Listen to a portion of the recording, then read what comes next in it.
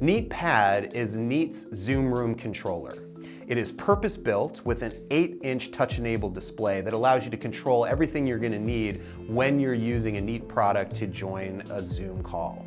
So here on the home screen, you have the ability to start a new meeting, join an existing meeting with a numeric ID, share content if you're just using the room for a local meeting and you want to share a laptop. And if there's any scheduled meetings that the room's been invited to, they'll show up right here and you can start them with just one click. So now I'm going to join the meeting, and once I'm in, now I have all my meeting controls. I can mute my microphone, I can start my video, I can share content, I can also do things like change the view on the display, see my participant list, and see everyone who else is on the call, whether they're muted or not. I can disconnect them, I can invite more people, etc. And I can control my camera. So I have manual camera control, but I can also access the auto framing for more advanced functionality like Neat Symmetry auto framing or Zoom Smart Gallery is all available right there.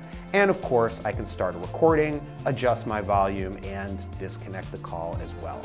NeatPad can be paired with NeatBar, NeatBar Pro, and even NeatBoard.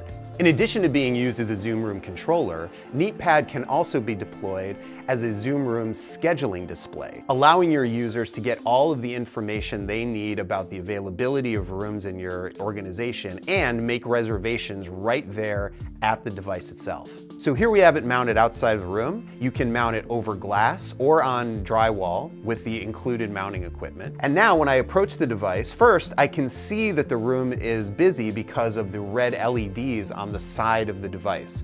So I can see that from far away. But I still want to make a reservation. I want to get in a room somewhere. So I'm going to walk up to the device and see, yep, it's busy. In fact, the people finding capability of the NeatBar in the room is actually showing me there's a person in the room. So I know no one scheduled it and then didn't show up. It's actually in use. Let's see if I can make a reservation. So I see that this meeting's going to be going on for another half an hour and I really need a room right now. So what I'm going to do is I'm going to go over here to the Reserve Another Room functionality.